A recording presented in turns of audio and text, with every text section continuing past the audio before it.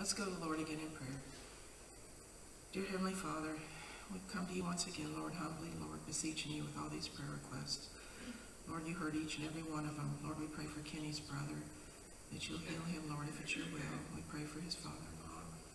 Lord, we pray for Michelle's mom, that she'll continue to recover, and for the rest of the Springer relatives that are experiencing COVID right now, that they won't have any serious consequences, Lord. We pray for the preacher, Lord, that you'll give the doctors the wisdom to figure out what's going on with his eyes so they can get that problem taken care of. Lord, we pray for Carolyn's upcoming surgery for her knee, Lord, that the doctor's hands will be steady and the success will be awesome, that she'll be able to walk on that knee and not have any pain, Lord. We pray for all of our children that are facing difficulties in school along with their parents and the teachers, Lord. We pray for their safety. We pray for them to be able to get the knowledge that they need, Lord. We pray for all the shut-ins, Lord, for poor people that are in the nursing homes, Lord, that haven't been able to see family members in months or any other visitors, Lord. Pray that you'll give them encouragement during this season and all throughout the year, Lord. We pray for our law enforcement too, Lord. They've come under a lot of scrutiny lately, and they've had unnecessary deaths, Lord. They seem to be very underappreciated and underrecognized. We pray that you give them and their families encouragement too. Lord, we pray for our country. We pray for our missionaries.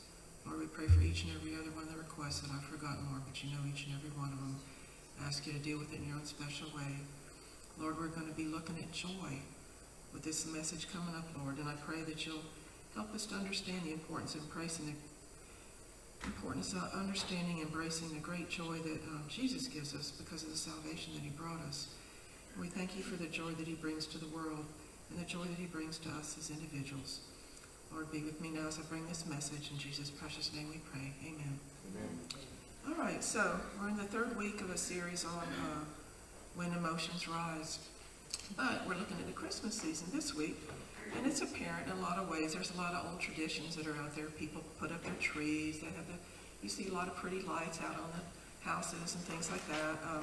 People are buying gifts, they're wrapping gifts, things like that. There's a lot of old traditions that people hold true. There's also some relatively new traditions that people embrace, like ugly sweater contests and people that watch nonstop Hallmark Christmas stories on TV. There's only so many of those you can watch, I think, but anyway.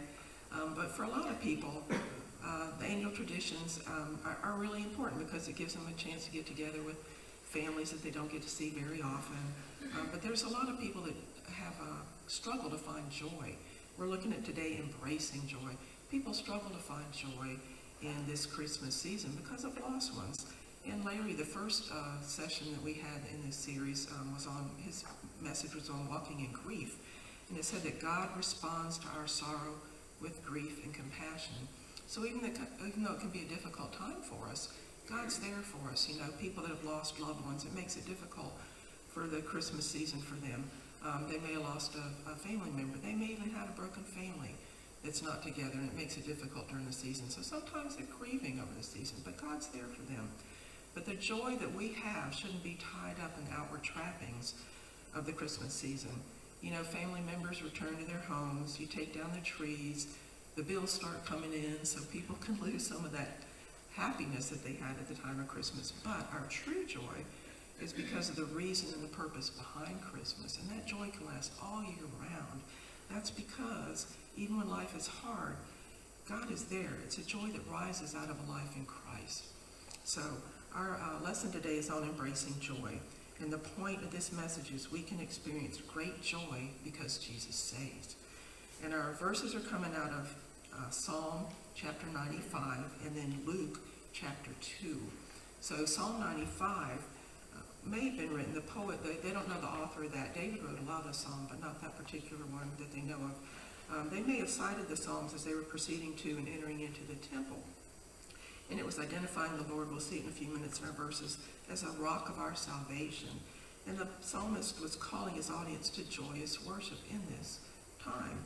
And then when we're going to be looking at Luke recorded Christ's birth and its announcement to the shepherds. And they were there to witness the angels' joyous praise. So our first set of verses we're going to be looking at is Psalm 95, verses 1 through 3. And it says, "O come, let us sing unto the Lord. Let us make a joyful noise to the rock of our salvation. Let us come before his presence with thanksgiving and make a joyful noise unto him with psalms. For the Lord is a great God and a great King above all gods. So joy is possible because God is our salvation. In verse 1, the poet began with a wonderful invitation. Come and worship. He wanted to let us sing unto the Lord, make a joyful noise to the rock of our salvation. And the let us sing usually is used in the Old Testament in expressing praise to God. And it was often described the way the Israelites felt, the joy they felt because of God's saving acts that he did for them. Make a joyful noise often appeared in the Old Testament to refer to signals for war and cries. You don't think of being joyful, but in that case, back in the Old Testament, a lot of times they were getting real worked up and exuberant, and their joyful noise was getting set and ready to go into battle. But it can also indicate an exuberant response to God. If you think about it, we're in a battle against the world. God gives us victory against that, so we can make a joyful noise because of the victory that he gives us in a lot of the battles that we face every day. So the psalmist further identified the Lord as the rock of our salvation. He's our refuge. He's the protector of all of his people. He's always there for us. And it's in contrast, a lot of the false gods back then were made from stone or wood. Well, stones are hard, but the Lord is firm, never failing, never changing.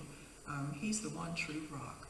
So the apostle also, in the New Testament, Apostle Paul identified Christ as a spiritual rock that sustained the Israelites in the wilderness. So not only is it's a figurative, he's a rock, he's strong, he's a stalwart, never changing, never bending, never breaking. In verse 2, the psalmist continued his theme of joyful praise because of the salvation that the Lord has provided for us. He said, let us come before his presence with thanksgiving. So he was talking then about them coming into the temple to worship in Jerusalem. And, the Lord's presence can't be limited to any specific locale. He's anywhere and everywhere. But in this particular case, he'd chosen a definite place for his people to come and gather and worship. And part of the reason he did that, because back in the time, there was an abundance of pagan worship sites around the land. They often called them the high places. And the Lord had a specified place for his people to come to worship him. Because a lot of times it would be very easy for the Christians to give in, or for the Israelites to give in to idolatry. If they didn't have that designated place to worship, you'd see all these other places around you. Very, very easy to fall into that with other people. But they had this one specific place where they could go and worship the Lord. It said, let us come before. That means to meet. They wanted to come. Genuine worship involves meeting the Lord. You can't genuinely worship him unless you come to him. You have to meet him. You have to be with him. You have to enter into a relationship with him. So, and then he once again said, make a joyful noise. So he's basically repeating what he said in verse 1 for emphasis, making a joyful noise unto the Lord. So in verse 3, the psalmist summarized the reason for why they had all this exuberant praise. It said, because the Lord is a great God. Great can refer either to he is great. He's great in power. He's great in importance. He's almighty. He's all-knowing. He knows everything, anything and everything. And he said he's a great king above all gods. So even though a king led the nations of Israel and Judah for hundreds of years, their faith really included the confession that God was their ultimate king. The king derived their authority from the Lord as his anointed. And because of that, he was a great king above all gods. So he was the king over the kings, but he was also above all the other gods, a great king above any of the other false gods they had back at that time. And it stresses, that says that the Lord is a great God. That stresses his might. It stresses his strength. The Lord's power is mighty, almighty, in contrast to the idols. So that gave the people great reason to have joyful worship and praise for him. And in the New Testament, Romans, Paul referred to the good news of the gospel as the power of God unto salvation. And then we're going to go to our next set of verses, which shifts over to Luke. And we're in Luke chapter 2, verses 4 through 7. Pardon me. And it said, and Joseph also went up from Galilee, out of the city of Nazareth, unto Judea, unto the city of David, which is called Bethlehem, because he was of the house and lineage of David, to be taxed with Mary his espoused wife, being great with child. And so it was that while they were there, the days were accomplished that she should be delivered. And she brought forth her firstborn son, and wrapped him in swaddling clothes and laid him in a manger, because there was no room for them in the inn. So Jesus' birth was to bring us salvation. That was why he came to earth. In verse 4, in submission to Caesar's Augustus's decree, Joseph and Mary, pardon me, had journeyed to Bethlehem. Excuse me a second.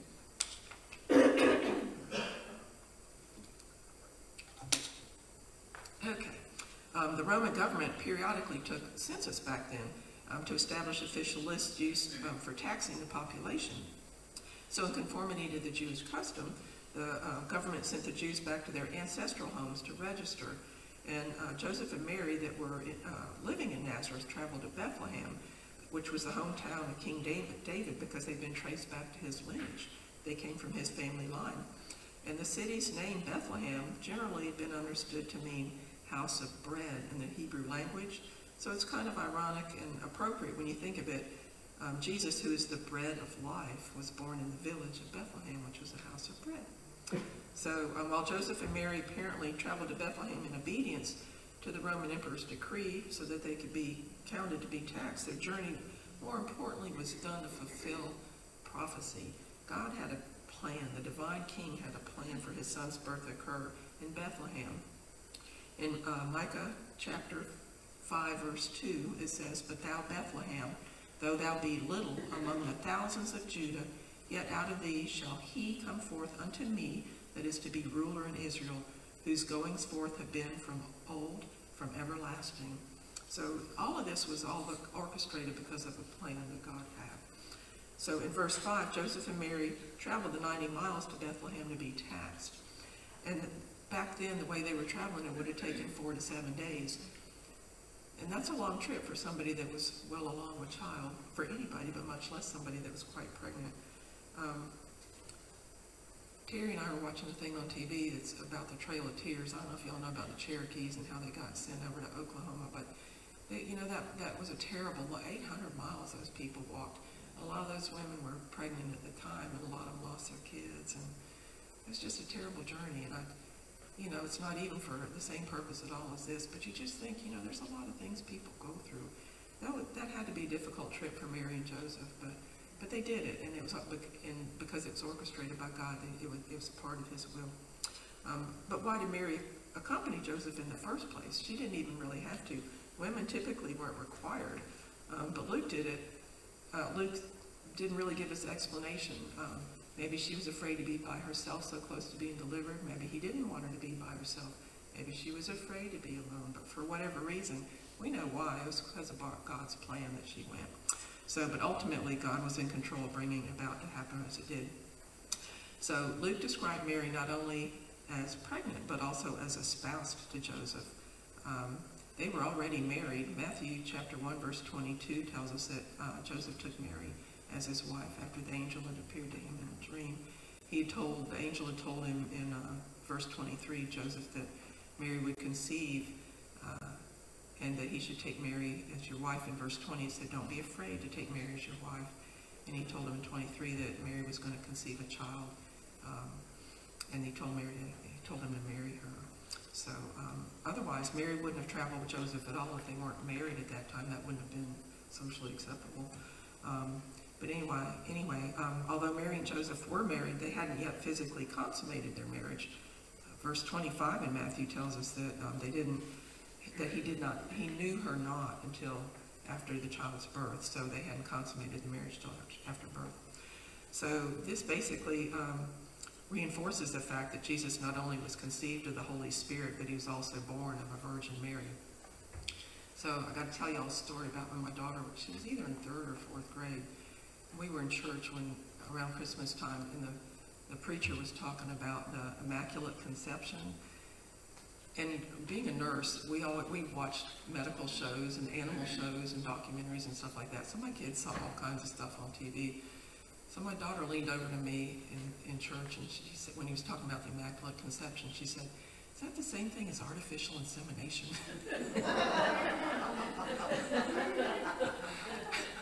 I was like, not quite.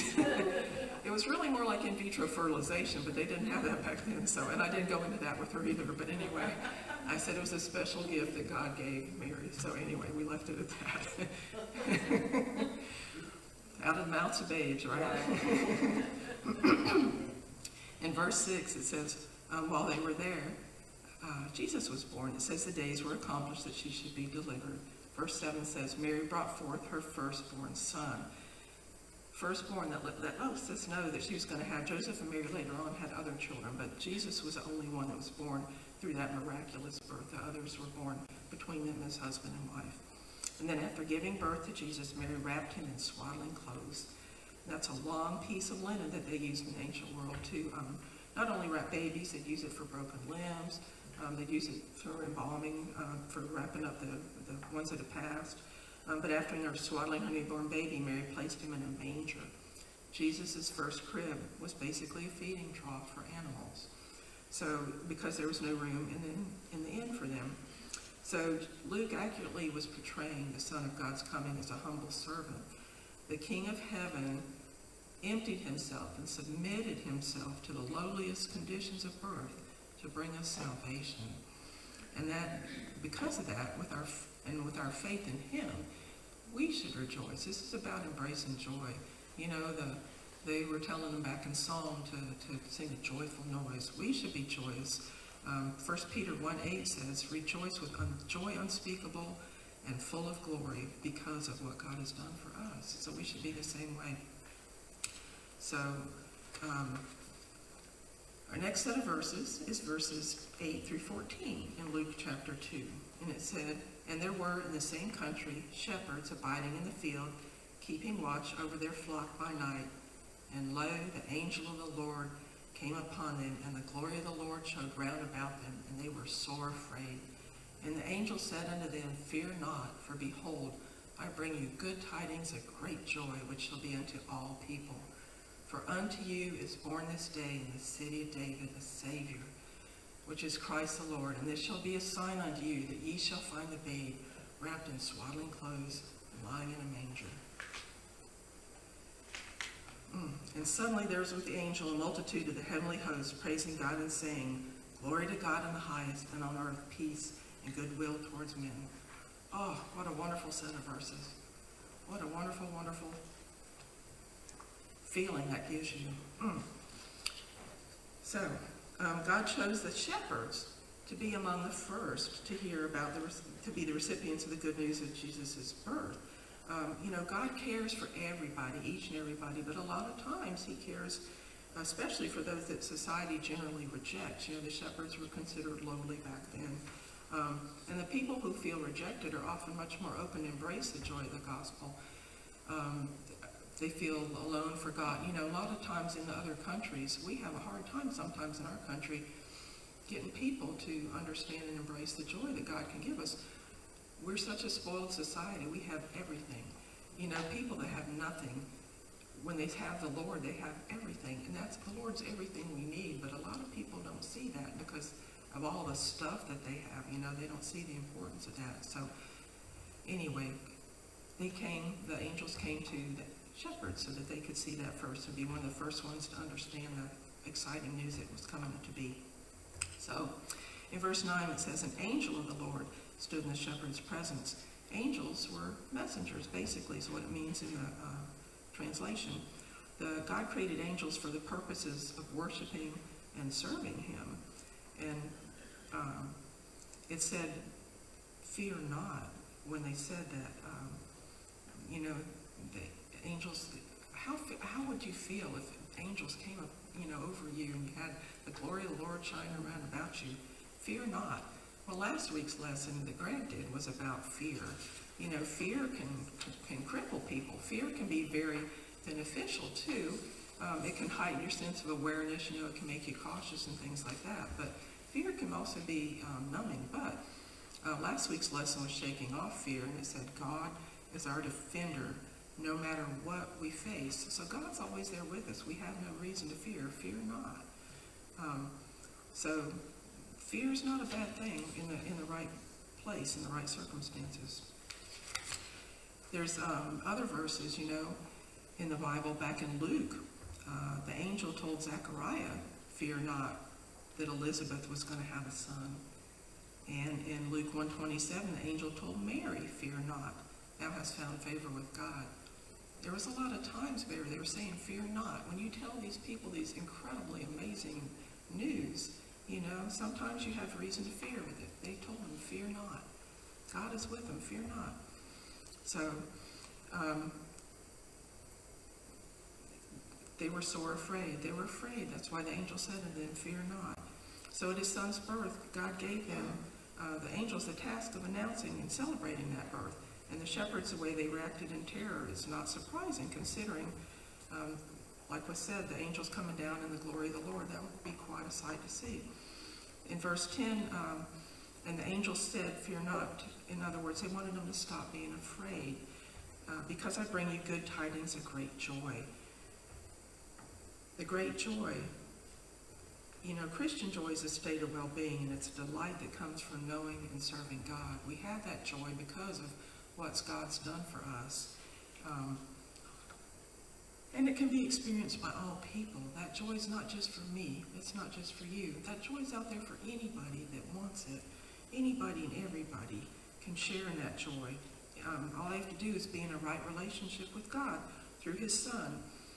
His Son, by his blood, obtained redemption from sin. That salvation is offered freely to all people, anybody, everybody, all people who trust Jesus as Christ and Lord, as Lord and Savior. So, here back then in that most unlikely place, in the stable, to the most unlikely recipients, you had Joseph and Mary, young, not famous, well-to-do, anything like that, lowly people that you wouldn't think of anything at the time. God provided the world with a reason to rejoice.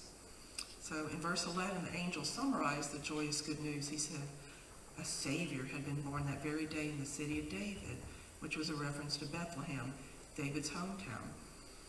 And that Savior is Christ the Lord. So the Lord showed his sovereignty. He was would be sovereign over all. And Christ means anointed one. So he was the anointed one that was going to be over all. In verse 12, the angel showed them a sign that they could identify the baby. He said that they would be able to find the baby because he would be lying in a manger. And in verse 13, suddenly, with the angel was a multitude of the heavenly host. There was a huge angelic choir that appeared with the angel that had spoken to the shepherds. And the Greek word translated host literally means army. So it's basically a military term. So the heavenly host refers to God's army. They were at his command. And they was consisting here of angels. His angels were his army, his host. And they were there praising God. So they did so because God had acted in the fullness of time to bring about his redemptive purpose. That's why they were praising him. The child that had been born in Bethlehem was going to be Savior of the world. And in his incarnation, Jesus would most fully express God's revelation of himself as redeeming love. In verse 14, and saying, "Glory to God in the highest, and on earth peace, goodwill towards men." So people can't produce peace on earth merely by showing goodwill to one another. We can't be genuinely at peace with each other until we're at peace with God. And we become recipients of his good pleasure or favor when we place our faith in his Son. You think of joy and you think of happiness. Well, happiness and joy aren't the same things. Happiness happens to us. It's based on our outward circumstances. We desire to be happy. We can seek it, but happiness isn't a choice we make. It's based on things around us. But joy, on the other hand, is a purposefully made choice. And joy, the good news of the gospel, elicits joy because of that great news. Joy doesn't enter into something. It doesn't center around something that we earn or in the material things that we possess. It involves an inward sense of contentment and comfort that comes from a right relationship with God. It's an attitude of the heart and the spirit. And it's something, God is there. God saves us from our troubles. God saves us from our sins. God saves us from ourselves. That's his gift. It's God's gift to us. So when we do that, we should embrace all that with joy. We should have a lot of joy in our hearts. Does joy mean you're always excitedly jumping up and down? No, but the joy is that contentment you have in your heart from knowing that your Lord and Savior is there for you, your rock, your salvation. He's always there.